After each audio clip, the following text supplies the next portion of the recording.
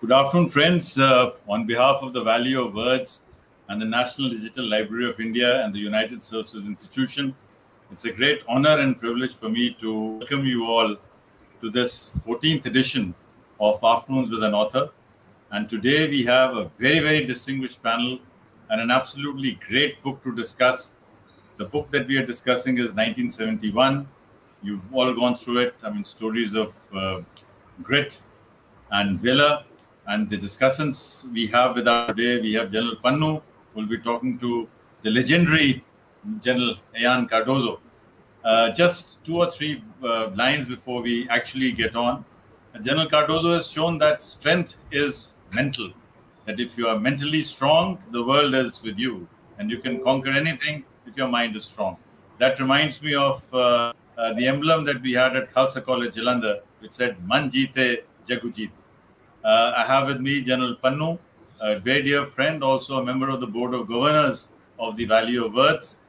He has been the Deputy Chief of Staff, has been responsible for many, many things, including bringing in artificial intelligence, new technology warfare. But let me not stand between you and the two remarkable generals. Over to you, General Pannu, for your brilliant conversation with General Cardozo. Over to you, sirs. Thank you, Dr. Chopra. Jai Hind. It is such a privilege that today I sit in front of Major General Ian Cardozo, a very respected legend, a war hero. Everybody knows him, at least in the Indian Army, and I think largely world over, because he has been talking about warfare, and he's also spoken about his own experiences in the battle, and also lifetime experiences that he's generally shared with people as a writer and also as a speaker. I was also very privileged actually to stand next to him when he was commanding 10 Division, and I was a youngster, a major, and we stood under the same cabinet, very close to a Pakistani border, that is the line of control, where he was giving very, very clear, crisp, briefings from his heart. And I could see that there is a soldier in him who is doing everything that should go right, but is also preparing for every eventuality that could go wrong. Having come from a military background myself, I have heard tales from my father about Second World War, and right up to 1965, post which he superannuated and he went to farm, and we saw 1971 war from a rooftops as youngsters, and I didn't realize at that time that the war which I'm actually watching from the rooftop, from about 20 kilometers away from Pakistan border, was being fought by my own battalion about 2,000 kilometers away in East Pakistan. And then later when I married, my wife came from, again, a military background. My father-in-law fought all the wars. So therefore, for my about 4 decades of live participation in the military and the history that has been told to us and how we've been hearing and seeing things on ground, I feel very, very enamored with what General Cardozo has written about in this book, 1971, Stories of Grit and Glory from the Indo-Pak War.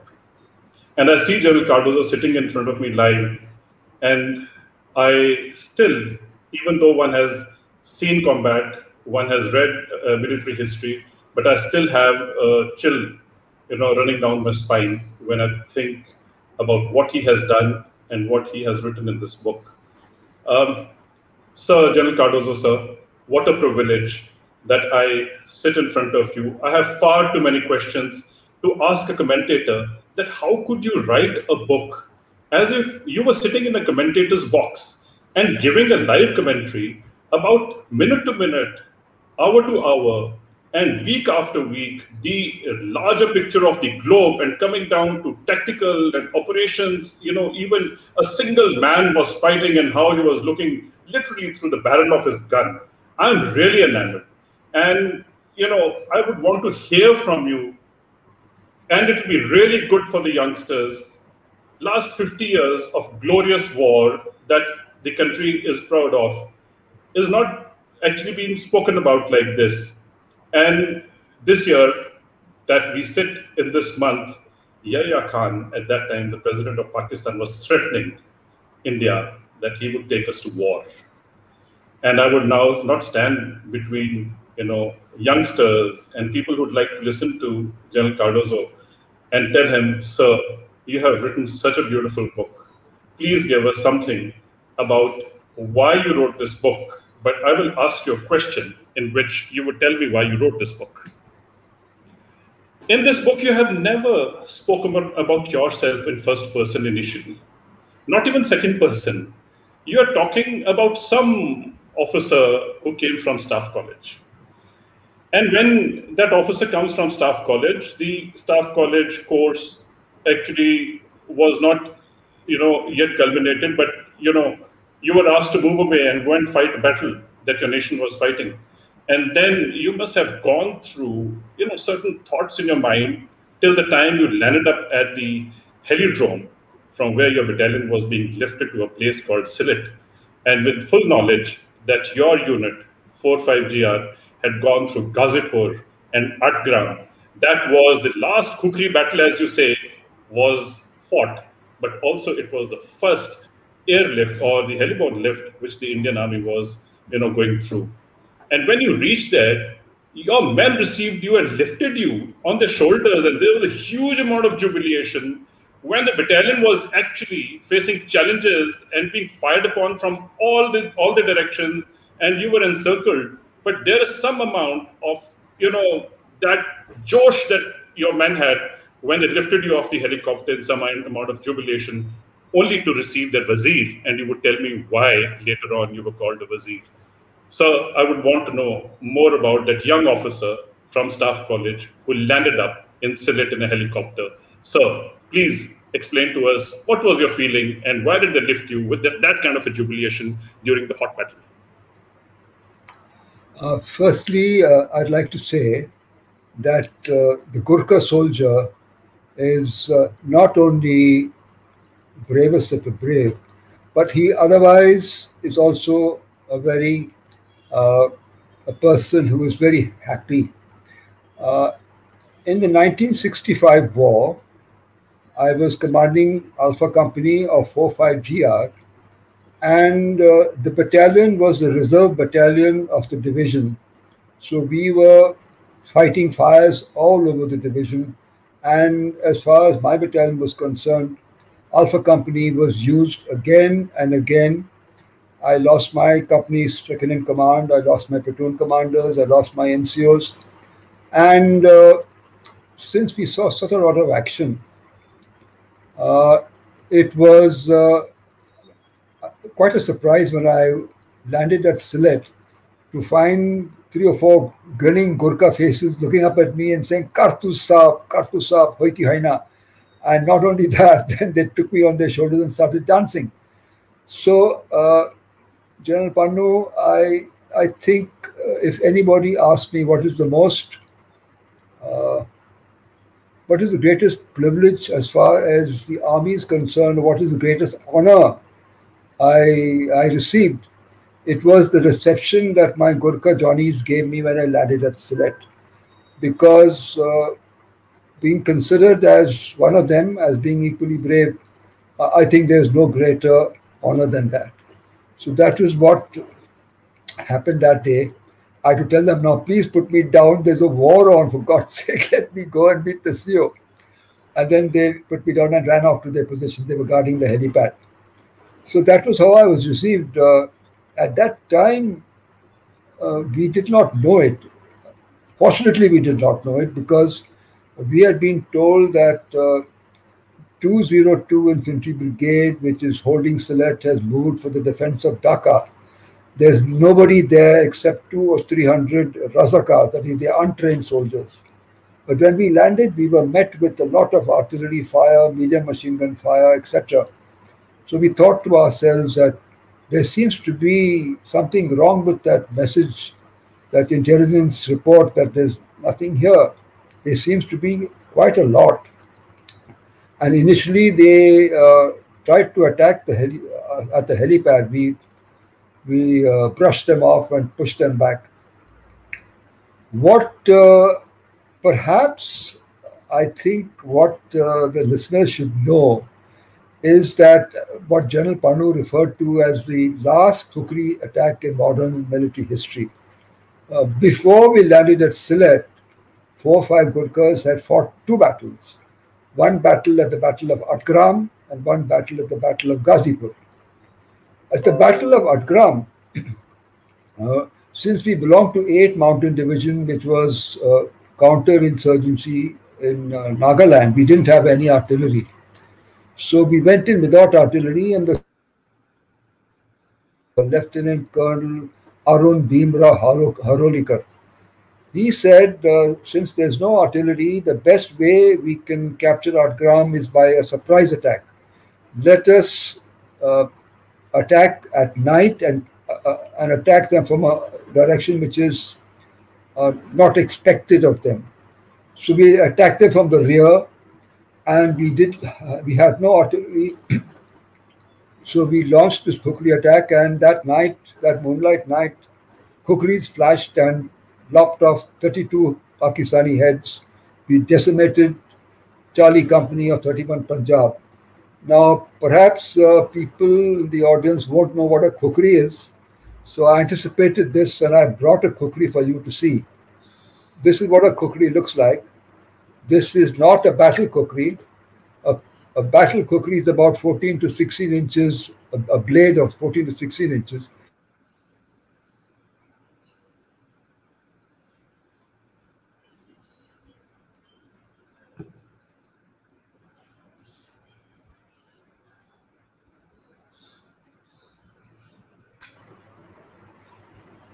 You can see a little notch over here. That notch is to prevent the blood from making the handle slippery. So this is an excellent weapon. It's broad on the top. It tapers down to the bottom, and the bottom is very, very, very sharp. So when we were at the Sylhet helipad, and we found that the Pakistanis didn't have the stomach to come to us and fight in close quarter battle. And probably the reason for that was because of the effect of the kukris of cold steel at the Battle of Atgram. Following the Battle of Atgram, there was another battle to be fought. Again, it was a place called Ghazipur, where another battalion had not been able to capture it, and the corps commander, General Sagat, said, send the Gurkhas. So we went in. What I'd like to say is we captured Ghazipur, but within these 2 battles, immediately one after the other, we had lost 3 officers killed and 4 officers wounded. We had entered the war with just 18 officers, and now within a week we had left with only 11 officers. So the CO had asked for a few days to reorganize the battalion. That's when we got the message that you are needed to now go and capture Sylhet. Have I answered the question, General Pannu, or should I carry on? So fantastic. I mean, with the run, that is there in your head about the battalion's performance one after the other. My mind was actually, diverted when you were talking about the last kukri attack. And my mind went down to last year's action at Galwan, where our Indian troops actually, in a hand-to-hand fight, actually hacked down a number of Chinese soldiers. There is a speculation, some say 60 and some say 70 or whatever. But what I'm saying is that when a soldier fights and when an officer is in command of men, there is a connect that comes with the trust that you have in your superiors, that they would guide you correctly, give you correct information, and give you correct orders. And also, you have a faith in your men, and men have a faith that you have described, that our officer is going to lead you to success, and at the end of it, we are going to be victorious in whatever our officers and wherever our officers lead us into, even if it is a valley of death. What kind of a willingness is there in our men, and what kind of a faith and trust that you have in your senior leadership, who at a distance is giving you orders, and then you're actually connecting that into an action with your men on ground. Can you please tell me about this connect of faith and trust? Thank you, General Pannu. I think I'd like to go a little beyond that, in the sense that India is a very spiritual country, and irrespective of the faith that we believe in, we all believe that there is a God. So there's trust in God, there's trust in our superiors, there's faith in our soldiers, there's faith in ourselves, our confidence. And that faith in ourselves and our confidence comes from a clear perception of what we have to do, a clear aim, a clear strategy. And in battle, there is no time to think. There is only time to act. So in the army, starting from the NDA and the IMA and the unit and all courses of instruction, we are taught that we need to know our jobs so well that when the acid test of a soldier in battle comes, we react immediately and don't have to think or wait for orders. So that is what is important in the way that a soldier is brought up. And I think for us, people in uniform, I would like to state that there is no greater privilege than commanding men and taking them into battle. This is an awesome responsibility and falls on very young young officers. And I would like you to know that the code name for every commander from a section commander to the army commander, he is known as a tiger. The code name for commanders is tiger. So the young officer is the tiger which his soldiers follow. He leads from the front. He doesn't say, "Tum aage jao, मैं पीछे आ रहा हूँ." He says instead, "Mere पीछे move," which means follow me. And the Indian soldier, the best soldier in the world, follows his officers without hesitation because he knows that his young tiger is there right in front, facing the maximum brunt of the enemy, the maximum danger. And if he dies, then it falls upon their shoulders, the JCOs and the NCOs, to take the battle forward and capture the objective. So this is what the army is all about. And as I said, people of different faiths have fought shoulder to shoulder in every war that we have fought before independence, after independence, today and tomorrow, because our lives depend upon each other. My life depends upon somebody else, and somebody else's life depends upon me. And it is up to us to take the battle forward, because the most important thing that we are required to do is victory in battle. And victory in battle is the primary aim, because we put country first. And country first means the people of India.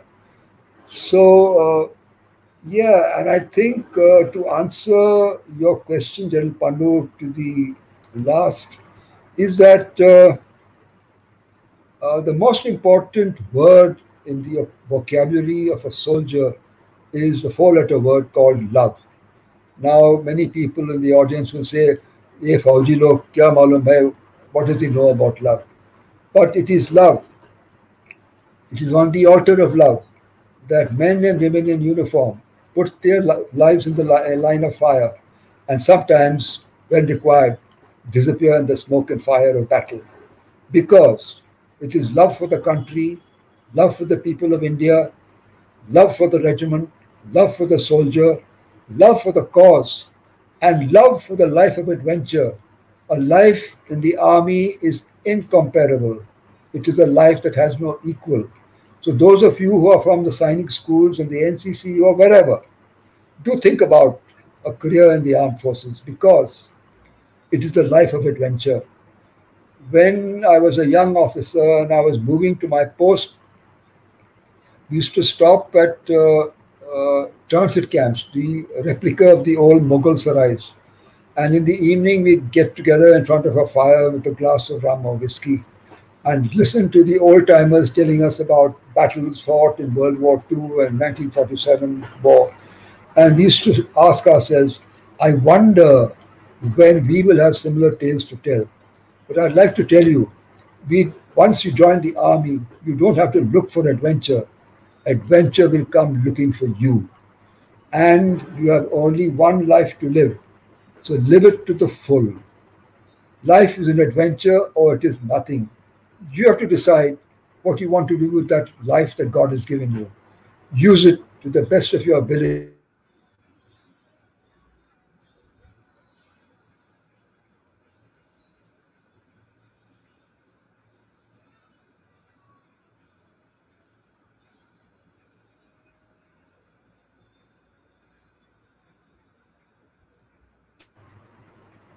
I think we went off screen for a little while. Yes, sir. But I am really, moved by what you're talking about love and, giving life for love. In 1971 war, 3,840 killed, 9,851 wounded. And we still have 54 prisoners of war languishing in Pakistan jail collectively of not 1971 war or even the wars fought before. When I was building the war memorial, I was having a privilege of being the chairman to supervise the construction of it. And the war memorial has been built by bricks, and each brick has a name written in golden letters, and each brick has a story to tell.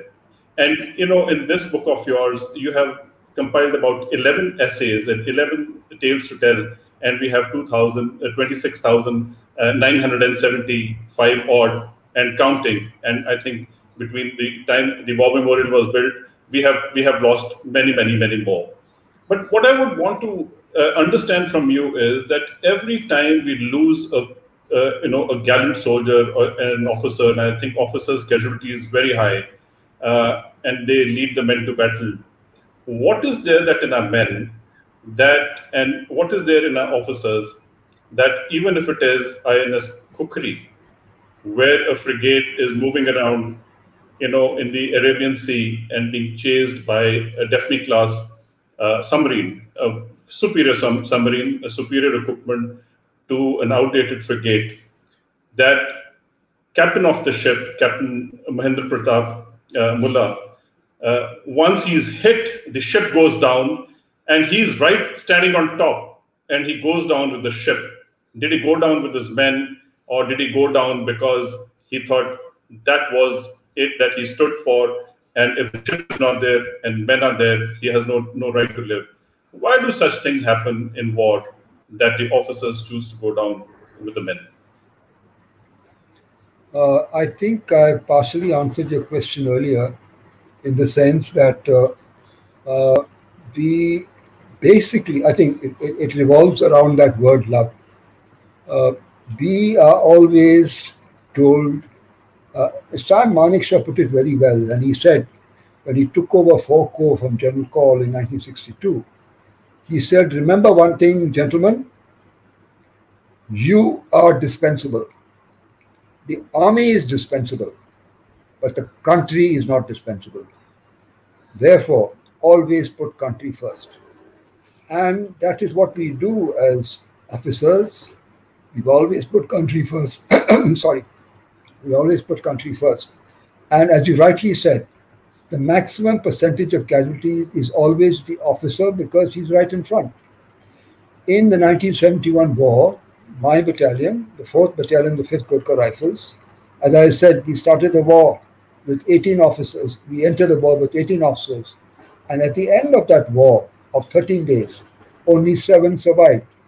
7 meaning 7 who were unscathed with minor wounds. So we are imbibed with, right from the beginning in NDA, the cradle of leadership of the armed forces, Army, Navy, Air Force, service before self. And in the Indian Military Academy, we are told, the safety, honor, and welfare of your country come first, always and every time. The safety, honor, and welfare of your men come next. And your own honor, safety, and comfort come last, always and every time. So we don't think about ourselves. We only think about others. Whether it is in war or whether it is in peace, it is always the army which is called out, because it is fully, the country knows, it can be relied upon. It can be trusted to deliver, not only in peace, but also in war. And therefore, uh, it is the question of, I think, values, and those values in the Indian tradition, the tradition of India, which some of us are forgetting today in this modern world, is the family. I used to listen to my stories of my mother and my father. My father kept a scrapbook of World War II, and right from from a very young age, he used to tell me what's happening in Europe and Asia and Africa. And that scrapbook, unfortunately, I don't know where it is now. And he used to get books for me to read about the military. So uh, it starts from the family, it progresses to the school, and it is the teacher who is now responsible to shape those values, keeping country first. And therefore, uh, it is our teachers, and I would like to state over here that it is most of our teachers in St. Xavier's School, right up to the 5th class, were lady teachers. So in most schools, that is similar. So that is the most impressionable age. So the girl child is most important, because the girl becomes a wife, a girl becomes a mother, a grandmother, a teacher, and has a great influence upon how we behave, how the values that we imbibe. And, and these values translate into habits. If you have good habits, they last forever. And it is these good habits which are then fostered and built upon in the army, which tells us how to live and behave in peace, so that we can fight and die in war with courage and with honor. So it is many factors that makes us do what we do. Also, it is factors of honor, of courage, of love. And in this respect, again, I'd like to bring your attention to our wives and mothers in the armed forces. It is our wives and mothers who are the backbone of the army. We are able to do what we do because we know we have their firm and strong support. So this is what makes the army tick. It is values, good habits, and understanding of country. And I'd like also slightly to put it in the right perspective, in the sense, do we want to make India the most powerful country in the world? Do we want to make India the richest country in the world? When I was talking to a school, a young boy put his hand up, 12-year-old boy, and he said, "Sir, do you want India to be the most powerful country in the world, the richest country in the world, or the best country in the world?" And I think this young boy got it right.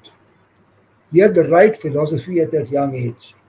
We need to make our country the best country in the world, where everybody is happy, where everybody is at peace, everybody loves each other, everybody loves what they do what they love, is never afraid, and never to face every challenge with all that we have. So, yes, India can be the best country in the world, provided we have the right vision. And that vision has to have the right infrastructure, the right strategy. And that strategy has to have the right infrastructure. And when we have that infrastructure, we need to have the right aims, the right objectives.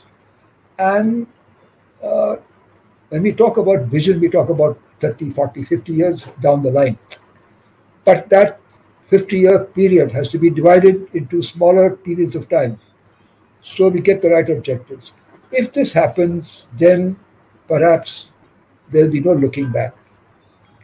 We need to have that vision. I'm sorry to say we don't have it now.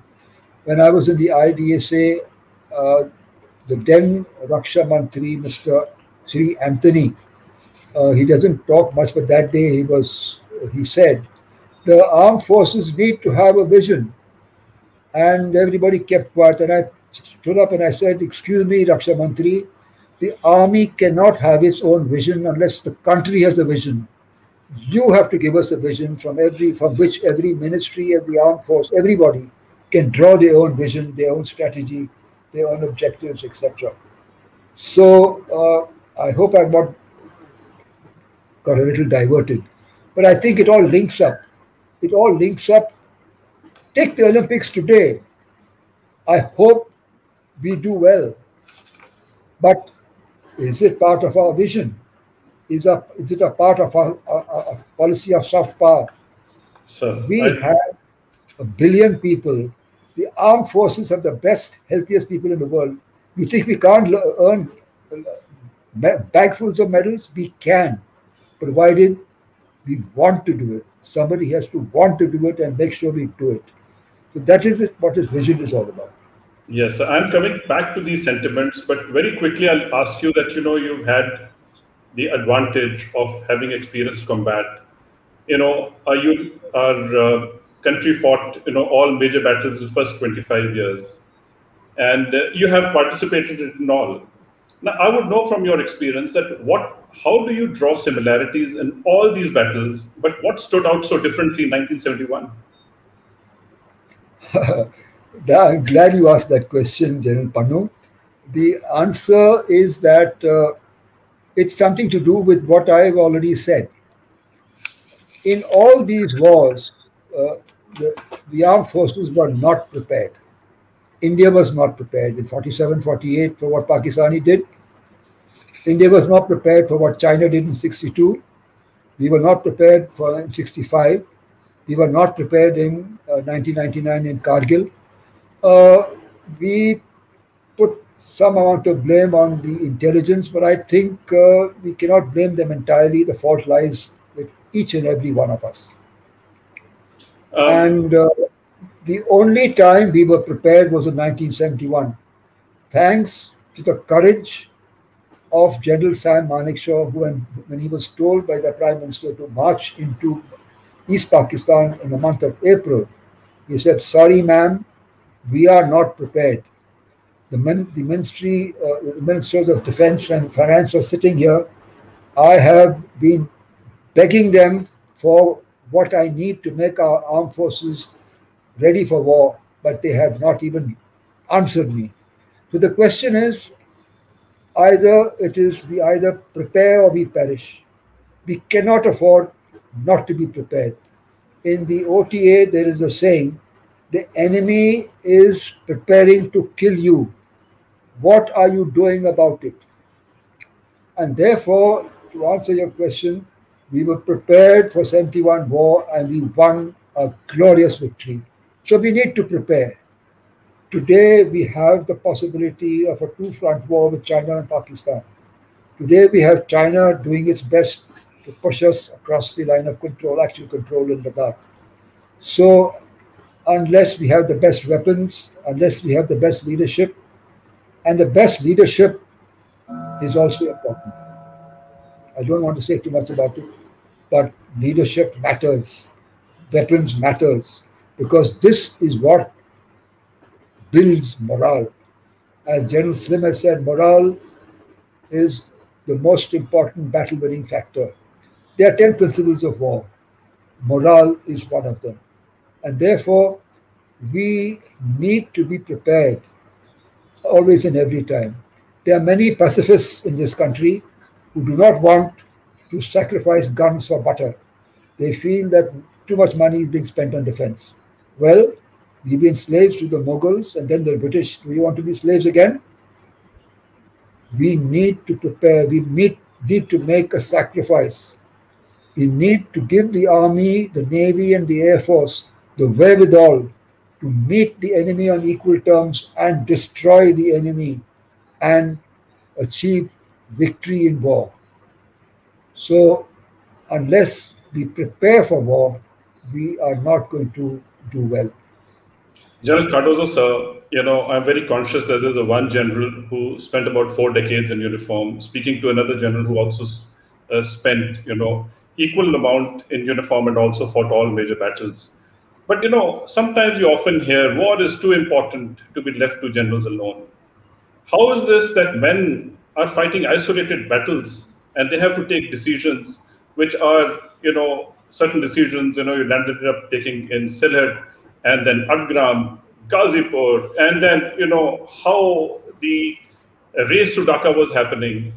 And then, you know, there are certain isolated movements where officers are struggling and generals are struggling with directions and the achievements. And, you know, you are also racing against time. How is it that the statement that it is too serious a business to be left to generals alone, is it a conditional statement when men fight unconditionally?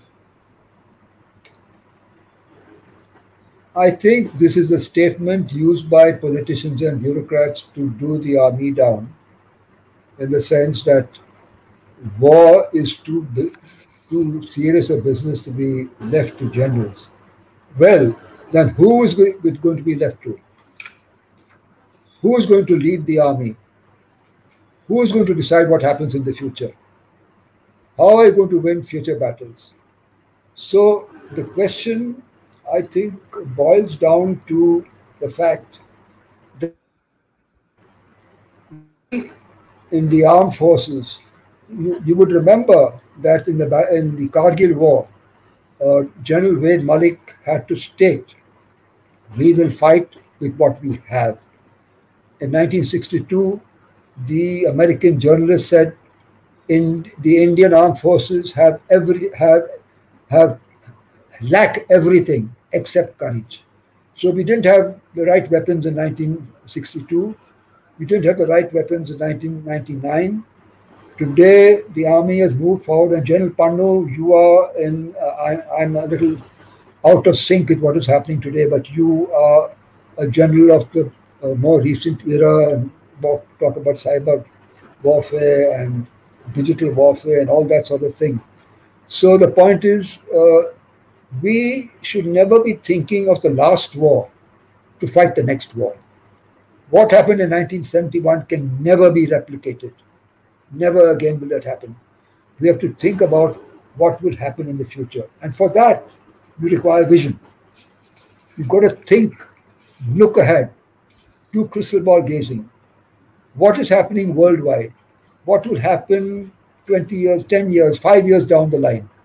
And how should we prepare? Do we have the wherewithal to fight a future war on two fronts? So, perhaps you're in a better position to comment on this, because you are more conversant with what is happening today. But this is all that I can say, is that when we are given, irrespective whether it is the last war, the present war, the future war, we are told, put country first and do your best. So it boils down to four things that Manik Shaw told me when in 1964, when I was getting my Sena medal.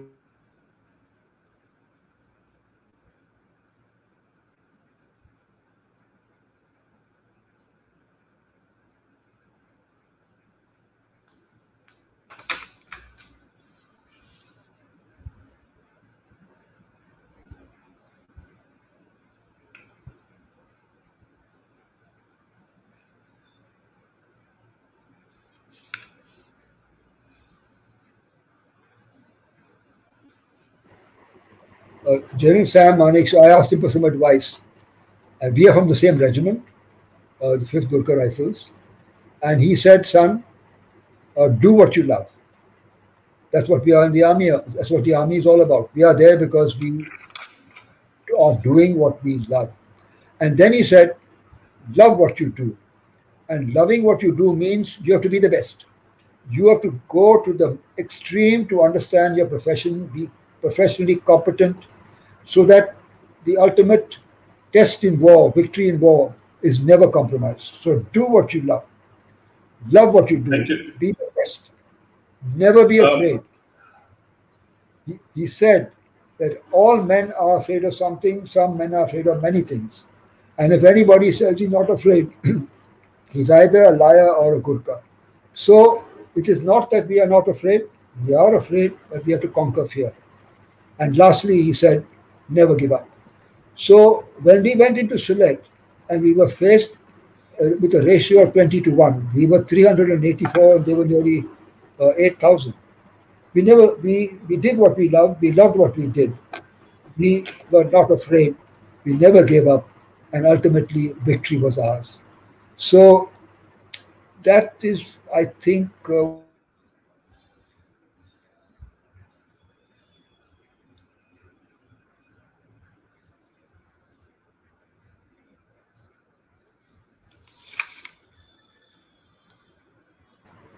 and I'd like to add here that risk-taking is the army, the armed forces are probably the only institution in the world and in India where risk-taking is a part of management and leadership. And General Sagar took that risk and he sent us 384 against 2 brigades and the garrison, which was, I told you how much we faced. But risk-taking is a part of our decision-making. He took that risk, but it depended upon Lieutenant Colonel Arun Bhimrao Harodikar, the CO of 45GR.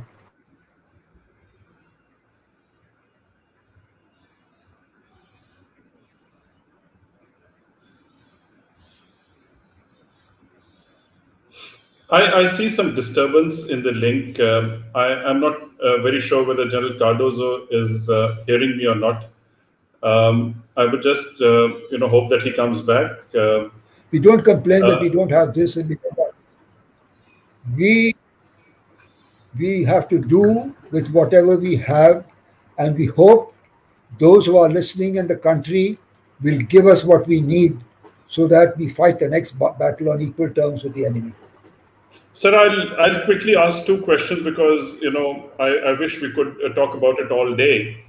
But I will take you to an international arena where Pakistan had all the support from the West and also from China and of course from the Middle East.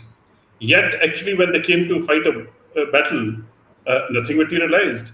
So what should a person understand from here when the guarantees and the alliances are being promised? What would India take from here when we have to go for future wars, which are going to be based on alliances and guarantees and agreements?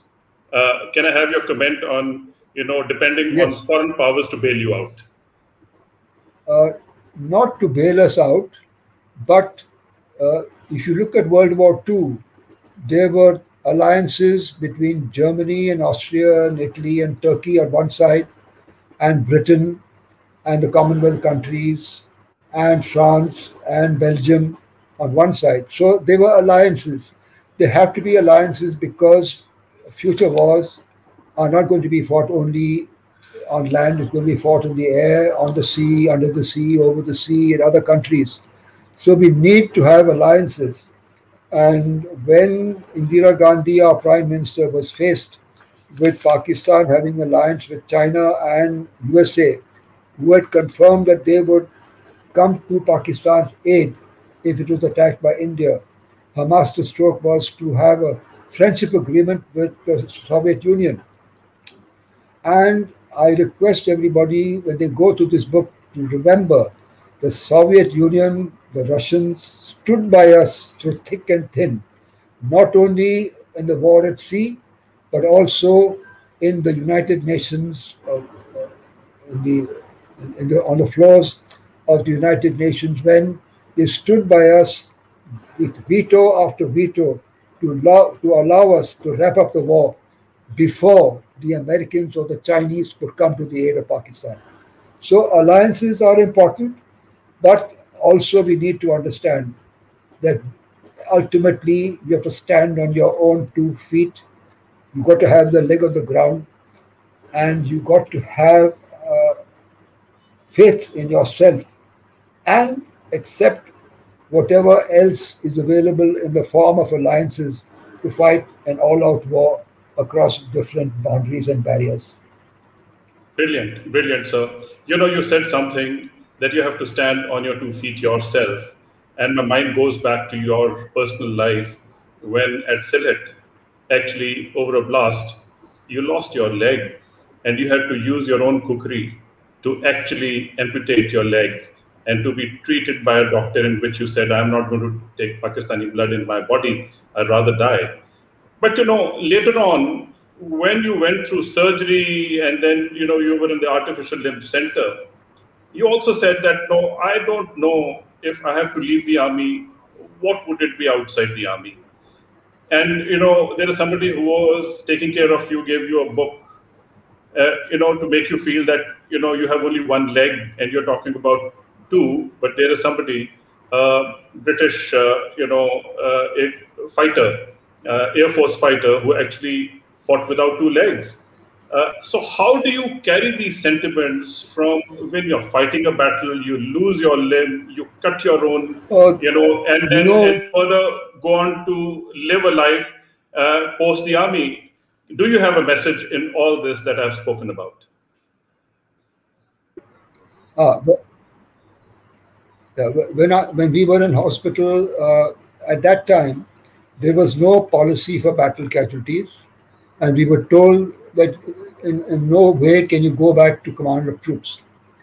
But and we were very, very disillusioned. We were very disenchanted because we felt that the army had forgotten us. We who had fought that war were now being left behind. And was my fault? Was it my fault that I got wounded?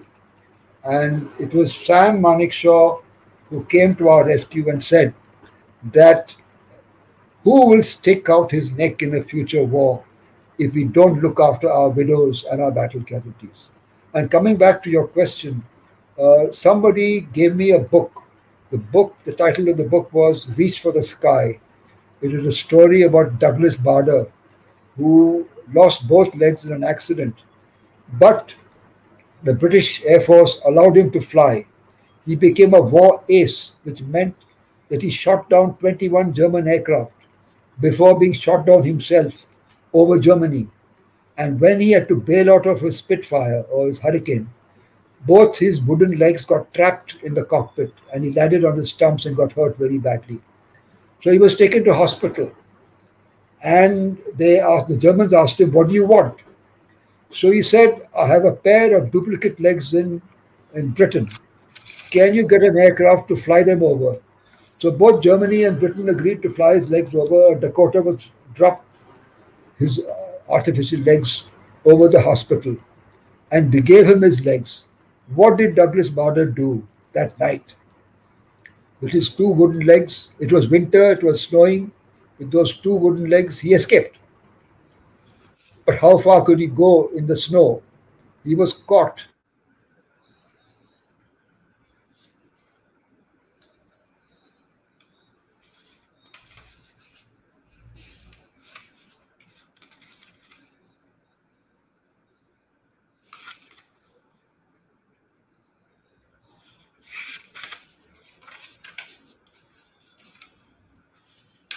How far could he go crawling in the snow? He was caught and put into a high security prison at Colditz. But it shows the spirit of never say die, never give up. And I thought to myself, if Douglas Bader could do that with minus two legs, why cannot I also attempt to get command of troops? It's a long story. It will be told in my next book, title of which is Kartu Saab, which outlines this story and many other things which General Pannu has talked about. Answers lie in that next book, which will probably be released sometime by Rowley Books.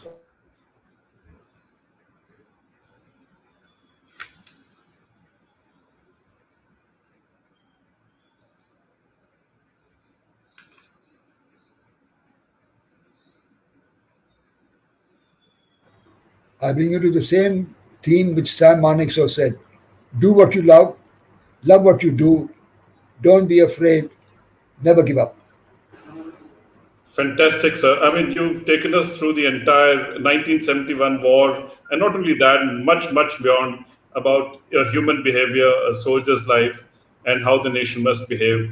And I think you have left a great message. I wish I had asked you more about, you know, the bullet for breakfast and the Beep's best broadcast, and what is there in store for us. We have no idea, but you know, our officers fight with the hope of success and not from the fear of failure, even if they have to fight with whatever, even if it is a kitchen knife.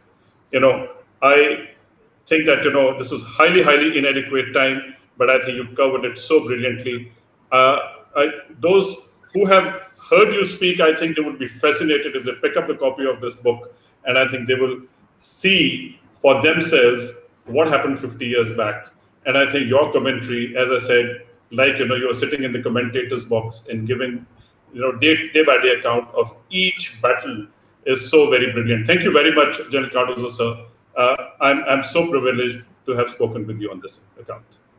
Thank you very much, General Pannu. Thank you very much, General Cardozo. It's been an absolutely wonderful afternoon. We have a host of questions, but I've tried to bracket the questions into 3 categories. So I'll ask those questions, and let's hope that we have very little time. Therefore, I'll bracket the question. The first set of questions, General Cardozo, is about how did you keep, what were your feeling when you joined the army for the first time? The first feeling when you joined the army, how did you keep your fears and tensions away in the battlefield? And linked to this is the fact that how did you keep yourself motivated? So this is a set of 3 questions which you may respond together. When I joined the army, I had already been conditioned. Firstly, as I said, we need to understand that the country is faced with many challenges. And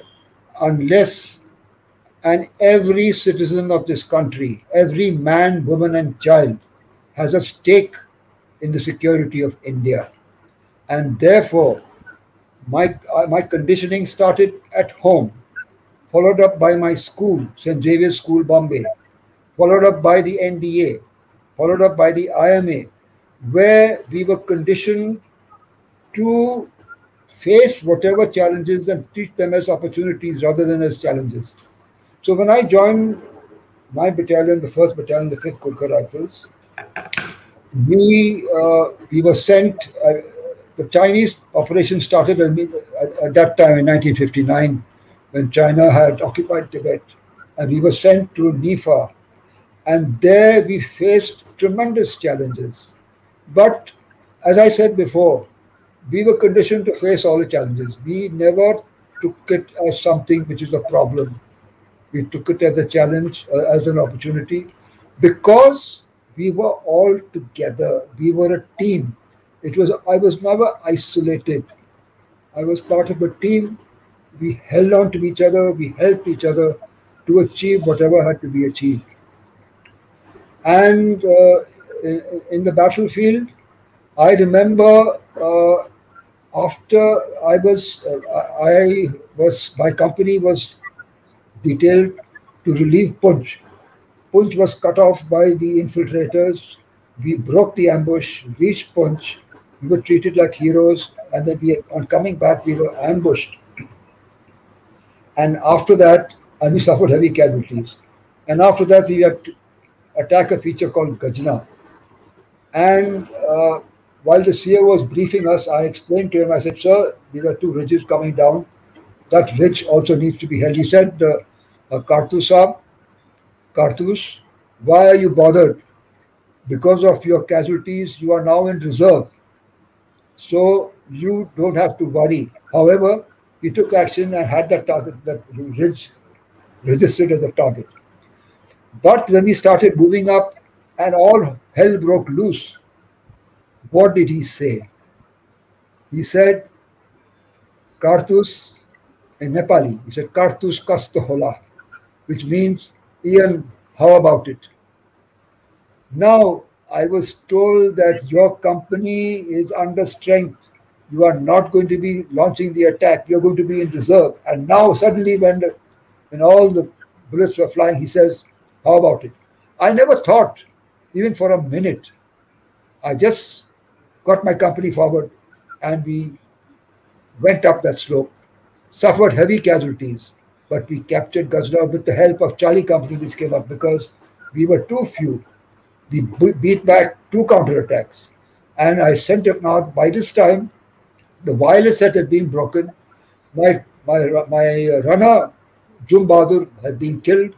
I had no way of communicating with my commanding officer. So I sent the wireless operator to tell the CO, I said, that unless he sends reinforcements, Alpha Company will not exist anymore. And Charlie Company came up, and we then beat back the last, the attacked by the guerrillas. So I'm trying to say, never give up. We do what we do because we have that in us to keep on doing what we have to do to the last man and the last round. There are many stories to tell. This is only one of them. Yes, sir. Love what you do and do what you love. That's the spirit. One more question before we can take only one more question. And the question is that, is war the only way to prepare for peace? Or in other words, we can say that, I mean, if you want peace, be prepared for war. So your comments on this, although you've already said once that, yes, that is what it is, but maybe you can elaborate on this in one or two lines. Yes, it's a good question. War is not the only answer to preserve peace. But preparation for war is the only answer for peace. If the questioner has read history, he would remember in World War II, Chamberlain tried to negotiate with Hitler, and in the last month before the war, he said peace in our time, but that never happened. Nature abhors the vacuum. If there is a vacuum, somebody will fill it. If we are not prepared, somebody will take advantage of us, as China is trying to do now. So, yes, war is not the only answer to peace. In fact, war is not the answer to peace. The answer to peace is to be prepared for war. Wonderful, sir. What a lovely way to end the discussion today, that if you want peace, be prepared for war. Before we close, ladies and gentlemen, take a look at the marigold which General Cardozo is wearing. General Cardozo has this mission of making marigold the national flower of remembrance. And we at Value of Words are very privileged that 3 years ago, he launched it when he was here with us at Dehradun at the physical session of Value of Words. Maybe you would like to speak something about marigold as the flower of remembrance. General Cardozo, please. Yes, thank you so much, Dr. Chopra. The thing is this, that as General Pannu has said, lest we forget, we must never forget our war dead. The Commonwealth countries have the poppy as the flower of remembrance. America, France, Russia, Belgium have their own flower of remembrance. Why don't we have our own marigold as the flower of remembrance of India's war dead? It is the greatest tribute that we can pay. And as General Pannu has said in the National War Memorial, it is about time that we also combine the National War Memorial and our reverence for the war dead with a symbol that symbolizes what the war dead need to be remembered. And there's no better way than the marigold. Thank you very much, General. Thank you very much, General Pannu. It's been an absolutely wonderful afternoon, and this has been a very comprehensive discussion. A comprehensive discussion in which we've discussed values, we've discussed habits, we've asked, and he's also shown how important it is for schools and families to ensure that all of us are prepared, that India can win a war only if India is prepared. And that preparation must start with the family, it must start with the school. General Cardozo has drawn our attention to the fact that future wars cannot be based on past experience alone. So we cannot just be happy and celebrate the victory of 1971. We have to be prepared for challenges in the future. And for that, we need to understand geopolitics. For that, we need to understand domestic politics. For that, we need to build consensus. For that, we need to build a constituency that we talk to each other. And as General Cardozo said, that in the Indian Army, every part of India participates. It's an army in which there is a Naga, there's an army in which there's a Dogra, it's an army which has all faiths together. It's an army which represents the best of India. It's an army which is the pride of India. So let's celebrate the Indian Army. Let's celebrate India. Jai Hind. Thank you for joining us in this afternoon session of Value of Words. General Cardozo wants to have the last word. Over to you, sir, for the last word. The last word is, I want to thank Dr. Sanjeev Chopra for initiating this discussion and making us all available for this wonderful discussion, and to General Pannu for asking me all the lovely questions that he had so that I could give the right answers. Thank you so much. God bless you both, and God bless Valley of Words. It's doing a great job. Thanks to you. Thank you, sirs. Jai Hind. Jai Hind. Jai Hind, General Cardozo. Jai Hind, Dr. Chopra. Thank you. Thank you, sirs.